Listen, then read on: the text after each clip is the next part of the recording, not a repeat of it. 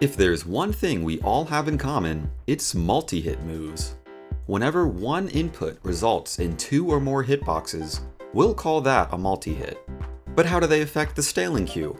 Do they enter the queue each time they hit? Or is it all considered one big move and only stales once?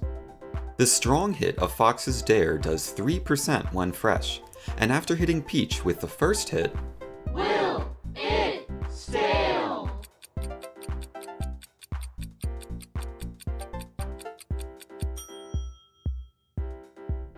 the second hit stales and does 2%.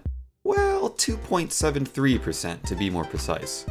Note that each following hit also does 2.73%, not staling any further. Each multi-hit move enters the staling queue only once, no matter how many hitboxes connect. Thanks for playing, thanks for watching, and I'll see you next time.